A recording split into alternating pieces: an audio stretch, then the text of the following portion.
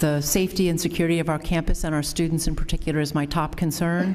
פחות משבוע מאז הביכה עצמה בפני הקונגרס והעולם כולו כשאמרה שקריאה להשמדת העם היהודי תלויה בקונטקסט. So the answer is yes. It is a context-dependent decision. ליז מגיל, נשיאת אוניברסיטת פנסילבניה, מסיימת את תפקידה. Gloria, some stunning breaking news in the college campuses. Multiple reports in Pennsylvania say that Liz Miguel, the president of the University of Pennsylvania, has resigned. זה קרה ביום שלישי בשבוע שעבר, כשמגיל לצד ראשי האוניברסיטאות, הרווארד ו-MIT, נצמדו למסרים משפטיים והתקשו לגנות קריאות ברורות של בריונות, הטרדה ואלימות כלפי יהודים בתוך הקמפוסים. חברת הקונגרס, אלי סטפניק, נדהמה מהאטימות של מי שמתיימרת לעמוד בראש אחד מהמוסדות הנאורים בחברה האמריקנית. If the speech becomes conduct, it can be harassment. Yes. Conduct meaning committing the act of genocide? The speech is not harassment.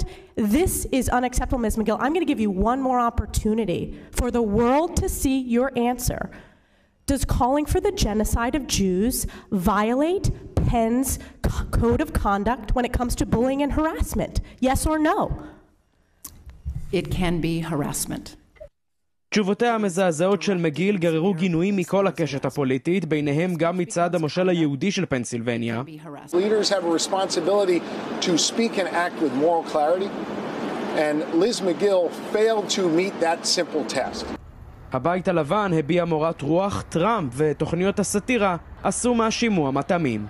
These women who I guess are smart, but boy, they were really dumb answers, weren't they? Do you think genocide is bad?